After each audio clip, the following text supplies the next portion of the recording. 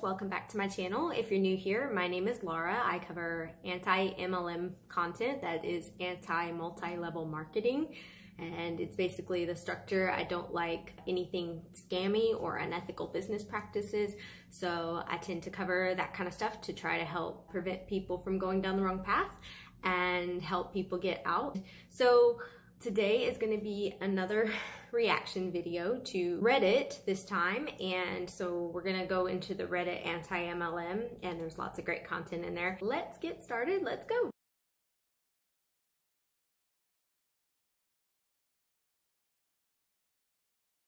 Okay, this first one is how to get a Hun to permanently leave you alone. And if you don't know, Hun is what we call distributors because they usually say, hey Hun or hey girl in their cold calling messages to friends, family, acquaintances, whoever they come in contact with. Hey, can I ask you a favor? Don't worry, I am not trying to get you to buy anything, LOL. I'm not sure, depends on what it is. Yay! Okay, so I'm working towards a huge bonus this month. Believe it or not, you could help me just by posting on your page and tagging me. I'd enter you into my cash giveaway too.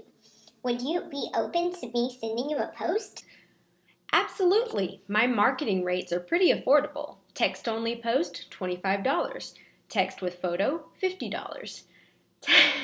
Text, photo, and recommendation to a link to your website, $100.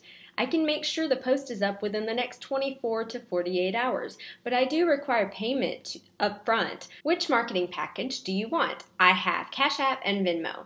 And just so you know, I'm running a special right now. I can make a post including text, photo, and your link once a week for 4 weeks for only $300, over $100 discount. Just let me know, girl. Oh, no thank you. I didn't know you charged. It's not something that I absolutely have to have. Just to be nice and help. Thank you, though. Anytime. If you change your mind, I'm running the special through Memorial Day. Okay, I have to laugh at this. It's like some rep reached out to some random person and they responded back with this, and it's almost like a reverse cold call. It's like, you want me to market your MLM, so yeah, sure, let's do it, but I'm gonna get reimbursed for it. So that is like a really interesting comeback, because you know it's hard to answer the questions, because sometimes you'd like, if it's a friend, you don't want to be rude in your response, so sometimes you leave it blank, or you'll say, oh, I just don't have the time right now, oh, I just can't afford it. But then they come back with the, well, oh, you can't afford that, and then there's still more conversation. But this is just kind of like, nope, done. So this is a meme, and I just thought it was kind of funny. It's these two birds, and one says me, and then the other is an old friend reaching out with an MLM, and the bird's like, ah. So this kind of reminds me of those cold calls that you get, or like the texts you get from a random person that you went to like high school with and you haven't seen in like 10 years. We haven't spoken in a long time. Are you sure you want to reach out to me? And it's for the business because they see you as dollar signs. So this is from a Hun. So it says, some of you women in this group are a disgrace. What happened to uplifting women and being supportive? If someone is doing an MLM and you're not for those businesses, guess what? You're allowed to move along without being so damn rude. Some people, like myself, love the side hustle money. Get over yourself and start uplifting women instead of bashing them and their companies because you're living in the olden days thinking it's a pyramid scheme or a scam. Newsflash, it's okay to have a different opinion than someone else. To all my MLM sisters out there, you do you, boo, and keep hustling. Okay, a couple things with this.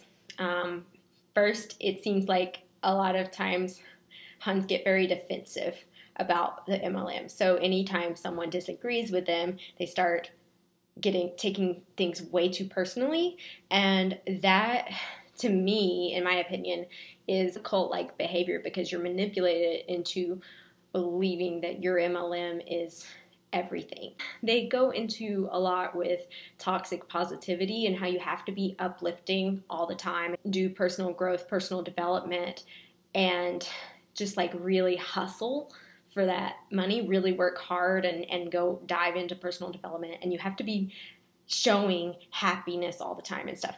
Now, there's nothing wrong with being happy, but in my opinion, it is good to cry and let it out. It is good to feel the emotions you need to feel. It's being real. It is a release valve for dealing with the problems, because you have to go through it. You can't just sugarcoat everything.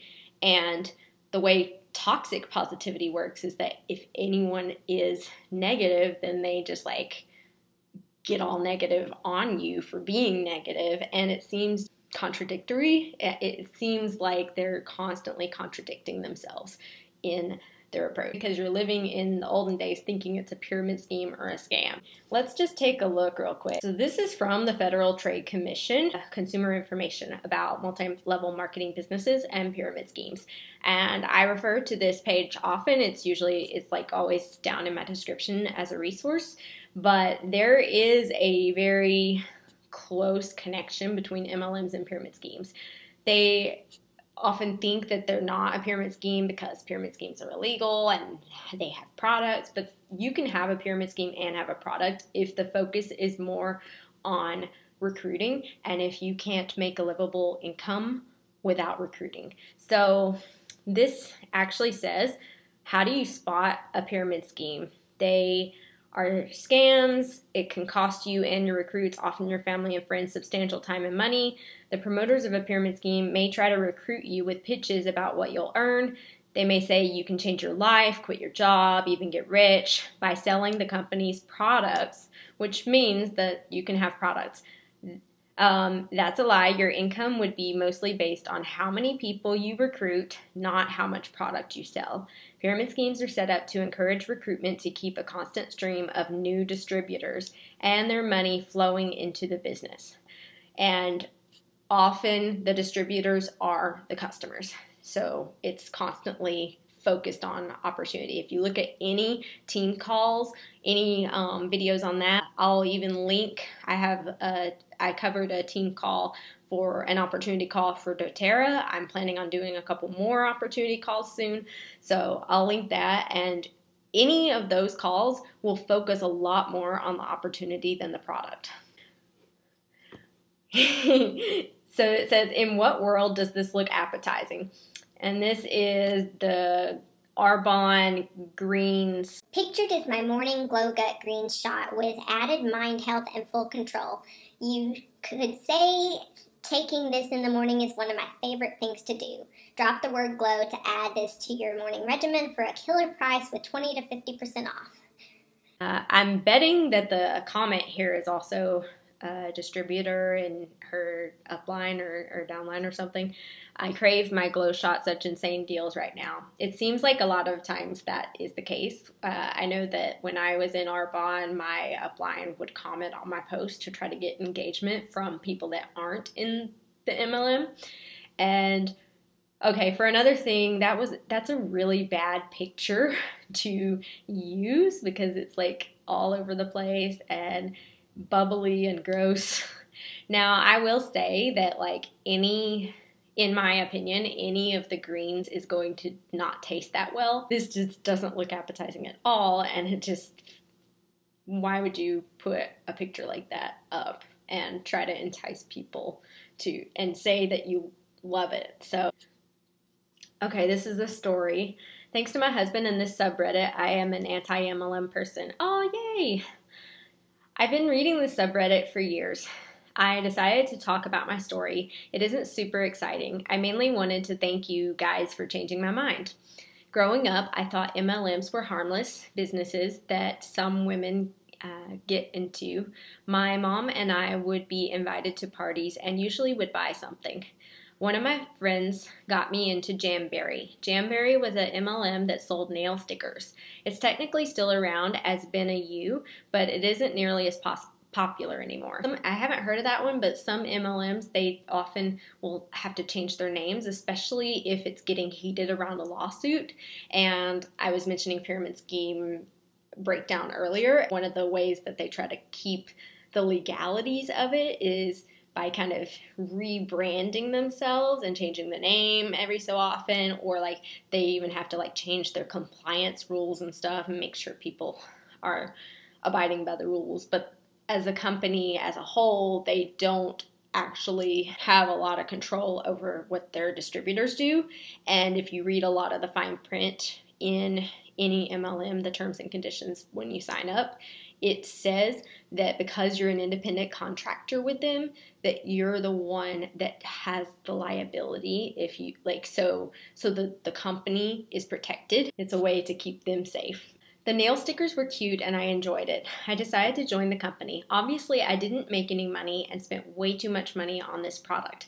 Thankfully, I managed to sell off most of my stock during the Jamberry hype. After my disastrous attempt at selling Jamberry, I kept buying from a few MLMs. They were Arbonne, LuLaRoe, Usborne, and Pampered Chef. Oh, two of the ones I had been in. I was in Arbonne and I was in Usborne Books. Not that I'm proud of that, I just mentioned it because it's, you know, I don't hear people saying Usborne Books very often because I had never heard of it. That's one reason I fell for it, because I didn't know it was an MLM. It looked like a harmless children's book seller thing. I had friends that sold the products.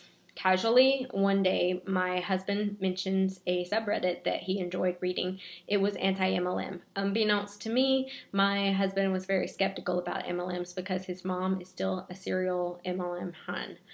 He wanted me to find out the hard way how people can't make money from MLMs. I started reading anti-MLM and saw how terrible the business model is. Now I don't spend money on MLM products. It has made my life better. Thanks for reading. First off, I am so glad that you were able to get out. I doubt you're following my channel, but I'm going to say it anyway. And your husband letting you learn the hard way. I think it's one of the hardest things to do, to stand beside someone and know that they're going through something where you want to help them get out of it because you know that it's not good, but you're having trouble being able to do that. Because I remember when I was in an MLM, people could tell me that Arbonne was bad news. People could tell me that Usborne was bad news. I had full belief in my companies at the time, and I thought, I can't betray my company. And they like instilled that into your belief system. So like, and I would go to my upline for everything. They were like my best friends at the time because that's the way they start off, love bombing you, making you feel welcome, making you feel at home and everyone else in the world doesn't exist. And by the way, that's another red flag of a cult-like structure, a cult. No one can make you leave an MLM. At the end of the day, it's your decision, and a lot of times in an MLM, you've been manipulated to believing so strongly on your company that I encourage you to take a step back and do some research. If they say that you can't do research, that is actually another serious sign of a cult. Learning about this stuff is a great way to, like this person that was able to get out because she started reading and learning about the anti-MLM. And believe me when I say we're not haters. The MLM community tends to think we're haters because we don't believe in the toxic positivity that they have. Anybody that's against the company and the policies. I have no problem with the individuals. I have a problem with the structure. I have a problem with how it is taking advantage of and screwing over a lot of people. And if you did find success in the business, congratulations. But there's a lot of people that lose money, a lot of people that have been taken advantage of. The next one is Herbalife. My sister's coworker is in the hospital. Might possibly be due to Herbalife. She had routine blood work done and come to find out her liver enzymes were sky high. She had a blockage in her liver/pancreas, and the doctors told her to stop going to the local MLM Herbalife nutrition smoothie shop I had posted about previously. They think it's possible that it's from the loaded teas she was getting every day. I just wanted to share this as a warning. Oh my goodness, I'm so sorry that your sister's coworker is in the hospital. I am glad that her doctors are looking out for her. It sounds like they are concerned and that they're like going through the proper steps, like, okay, have you had any additional supplements, or like have you had any of like these different things?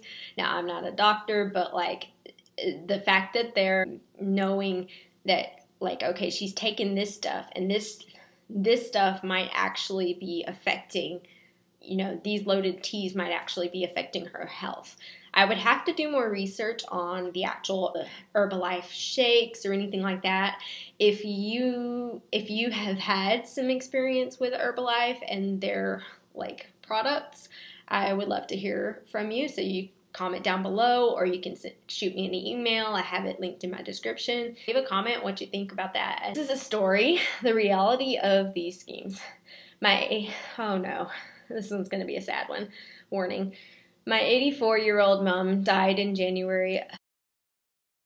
Despite working until retirement, she left just a small amount of money, not enough to pay for her funeral, and had no assets. She received a small pension, which should have been spent on utility bills and food. Going through her affairs, however, I've learned that she was not paying for her gas, phone, water, and electricity. Oh no. Instead, she was buying expensive MLM beauty products and perfumes she did not use from so-called friends. My mom was vulnerable to a sob story. She had a very kind heart. She wanted to help her friends. It breaks my heart that they took advantage of that.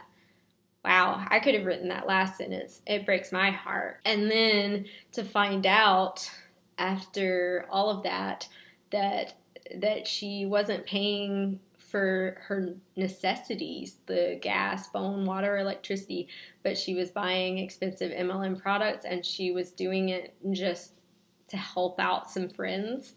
If you need money to pay for gas and phone, water, electricity, like any necessities, food, like taking care of your family, there are a lot of things that money could go towards it rather than this. And if you feel like, if you're out there and somebody approaches you and you feel like you would be a bad friend by not purchasing from them, don't feel like that.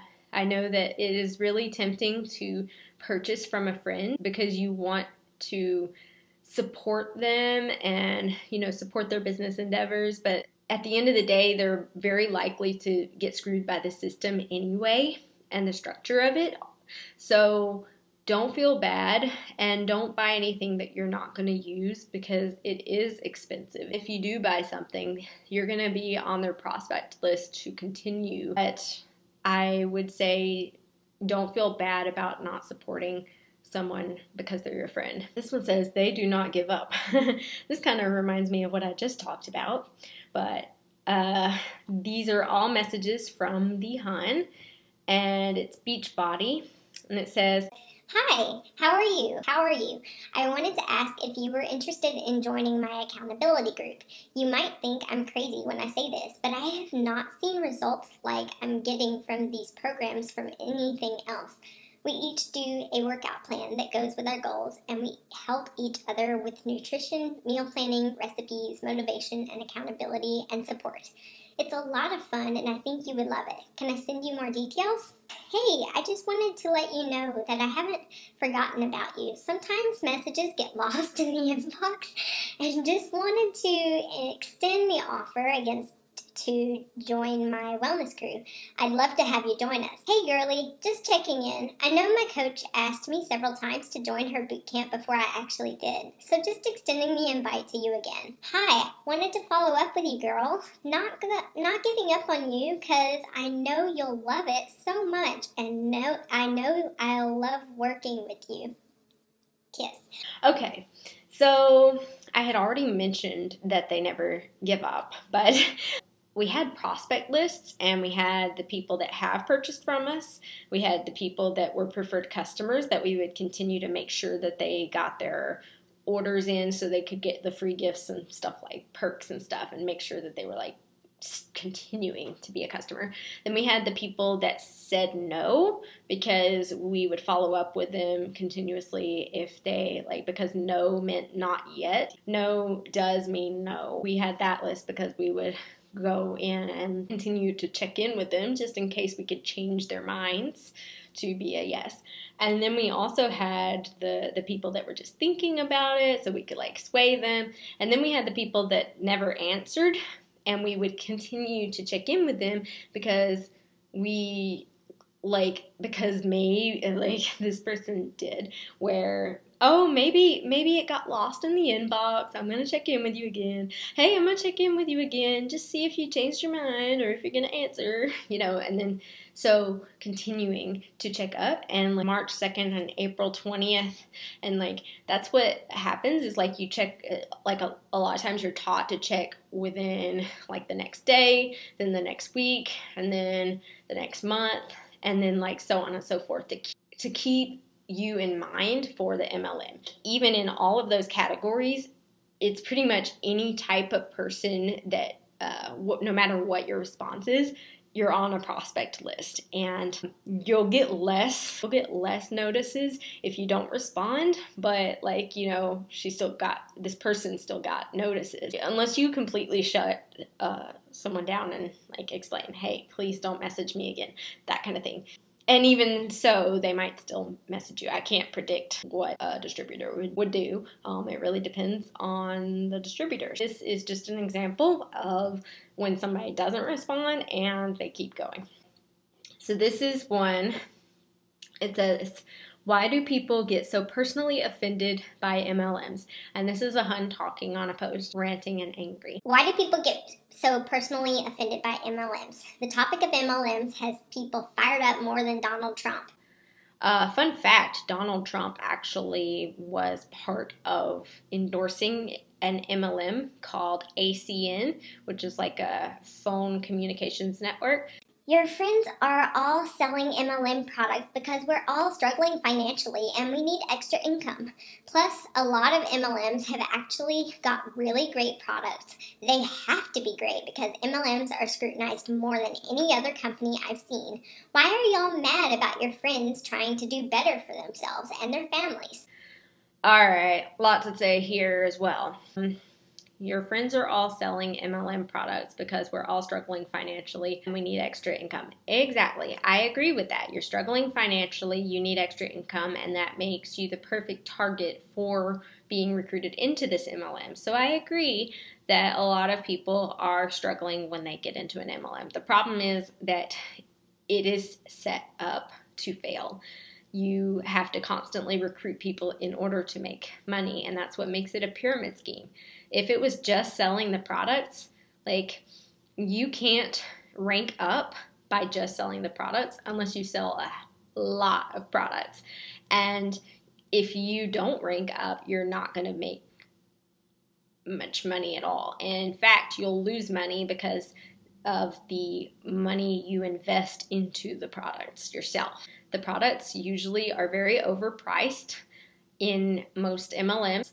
They think that their products are revolutionary and completely different from what's out on the market, but there are better or similar quality products. In fact, a lot of the products are better quality products. If we remember the Herbalife story, a lot of these products are some of them are just downright not good at all for you.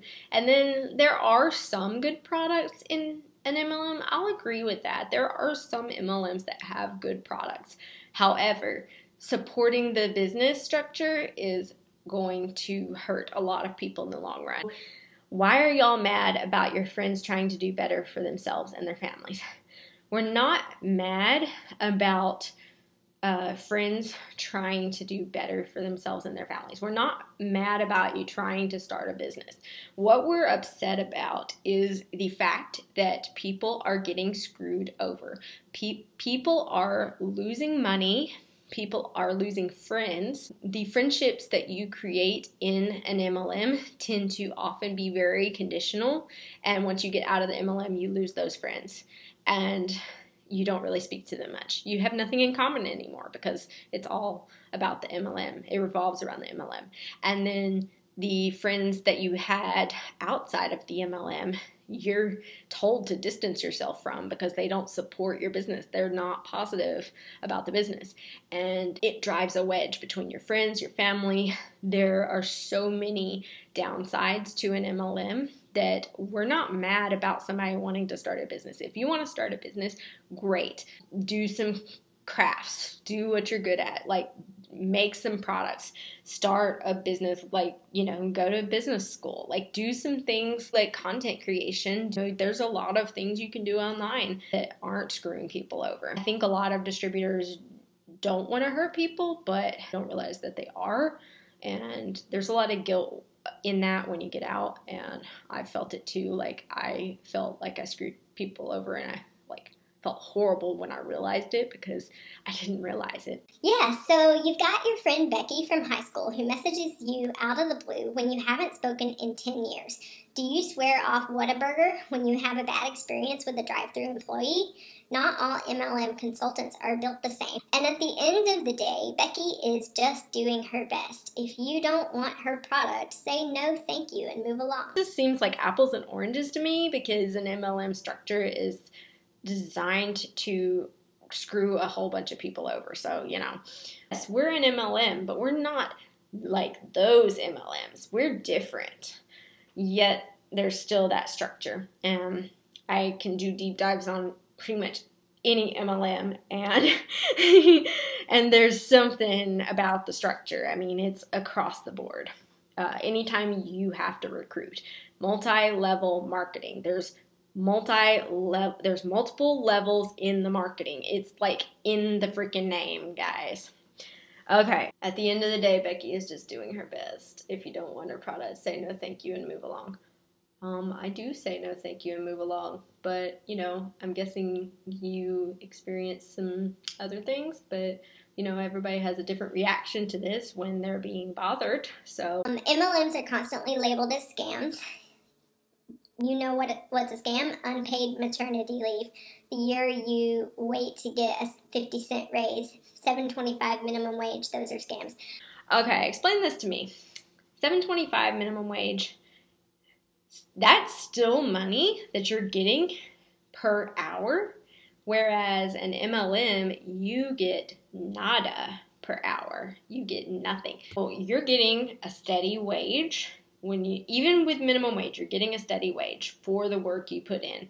Now, with MLMs, you're on your phone all the time. You're recruiting all the time, anytime. Like, you're constantly, like, if you're not constantly working, like, you'll be thinking about the next recruit. It, like, ingrains into your mind that you have to always be thinking about the business. So you're thinking about who is the next person I can contact.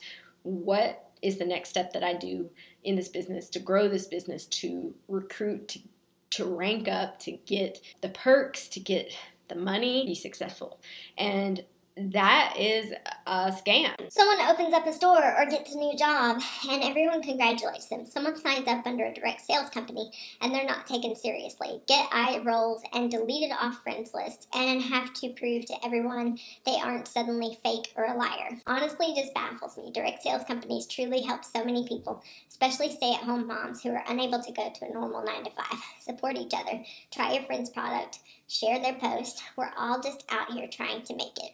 I understand the need to try to make it. That is the vulnerable population that tends to end up in MLMs. A lot of times when somebody is a stay-at-home mom and they get into an MLM, they don't have time for their kids. And they may be at home trying to recruit, but they're often too busy to do the things they need to do with the kids. Or I have seen where they turn their kids into an opportunity to exploit their kids' lives in order to recruit. Oh boy. Was looking forward to Facebook Neighborhoods page to connect with neighbors. Unsurprisingly, the MLM Huns were quick to the new opportunity. And it has a poll on the page. It says, I might be alone in this, but do we really want this neighborhood page to just be full of people advertising their MLM schemes? And 27 votes for no, 1 vote for yes. 1 vote for yes. A lot of times people who are in direct sales cannot seem to post to Marketplace because it supposedly goes against community standards. Man, go figure that. Against community standards? Nah. Direct sales are all the rage right now. I am in direct sales and I'm currently trying to build more of a clientele. Oh, you mean you're trying to build a downline by referring people into your pyramid scheme? A lot of people have had horrible experiences, but it's because of poorly thought pyramid schemes or illegal schemes. And then this person replies, I'm not going to get into my thoughts on direct sales, but my opinion in that the neighborhood pages should be about things directly relevant to the area. Events, recommendations, suggestions, get-togethers, etc. Not people spamming their businesses to strangers. Thank you. Thank you. There is a time and a place, and this is not the place. It's often against group standards. Like, there's usually a no spamming, no promotions kind of thing. Like, don't put your business out there and stuff like that. And this is to protect the people in the groups, because when you go into a group, a support group for something, like an illness or something, or a neighborhood group, it's really frustrating to see MLM posts where you're trying to recruit people for your clientele. It's just tacky. Don't do it. Don't do it. Don't join an MLM in the first place, but if you do join an MLM and you're trying to recruit people, just don't do it in groups. I'm not saying to recruit people, but just, it's tacky. Well, guys, that's going to be it for this. Thank you for watching, and I hope you got something out of this. If you're in an MLM, I hope you got some kind of nugget. Can't wait to see you in the next video. Please be sure to subscribe if you haven't already, and leave a comment down below. What is your big takeaway, or a story you connected with, or anything like that that you would like to share? And also, if you have any stories, I would love to feature it in another video. So just be sure to send an email my way and let me know, and we'll get that underway. So thank you so much for watching, and I'll see you in the next video.